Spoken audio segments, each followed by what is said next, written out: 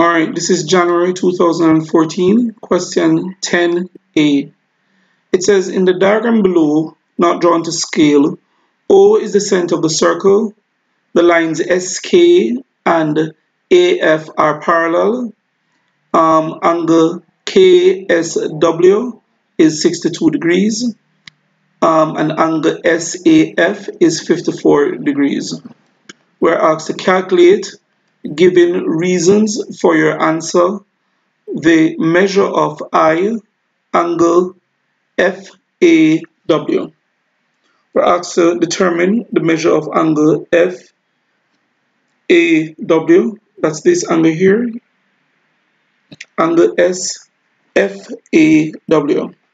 Alright, it's sort of not difficult to find if you can appreciate that the angle at A, this entire angle here is 90 degrees. And the reason for that is because it's an angle in a semicircle. So I could therefore say that,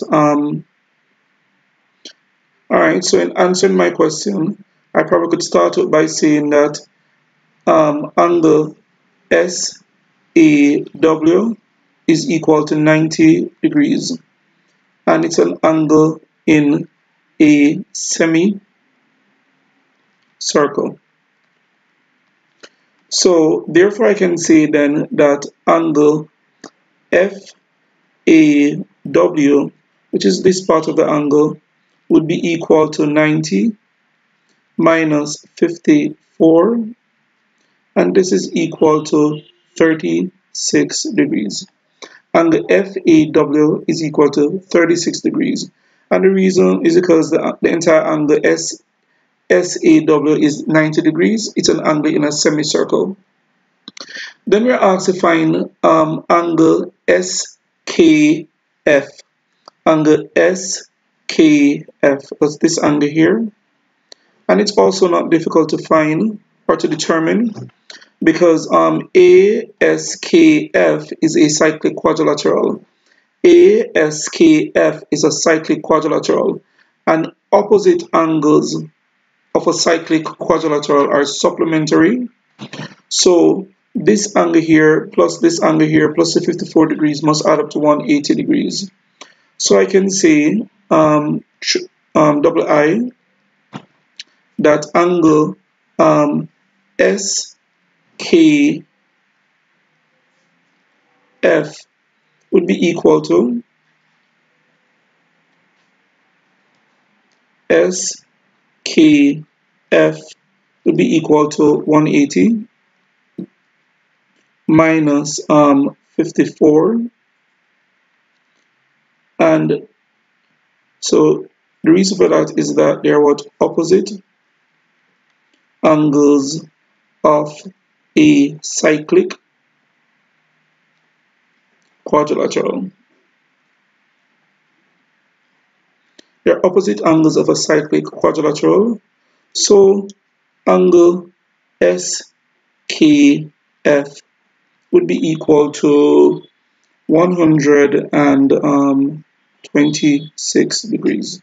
So this angle here is 126 degrees. Alright.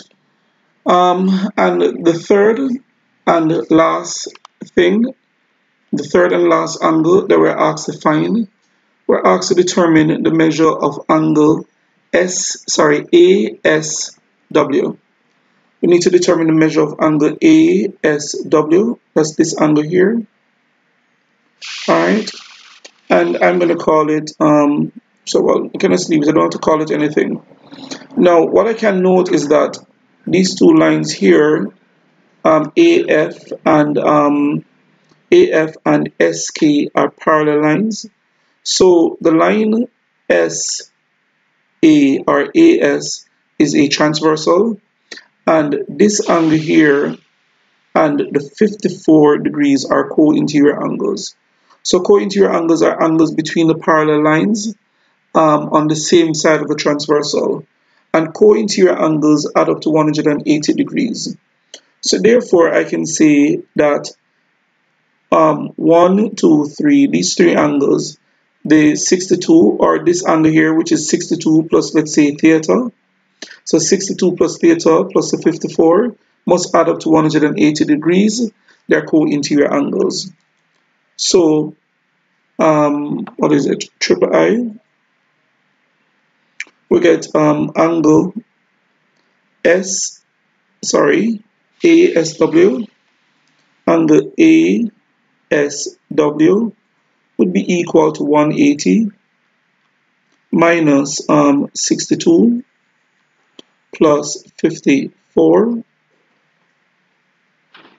And the reason for that is that they're co-interior angles. Alright, and that's coming from parallel lines cut by a transversal.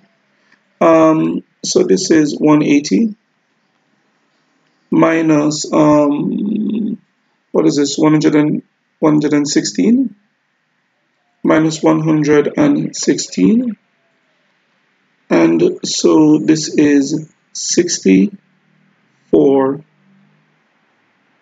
degrees. So angle SAW is 64 degrees. So this angle here is 64 degrees. All right, so that's the end of the question.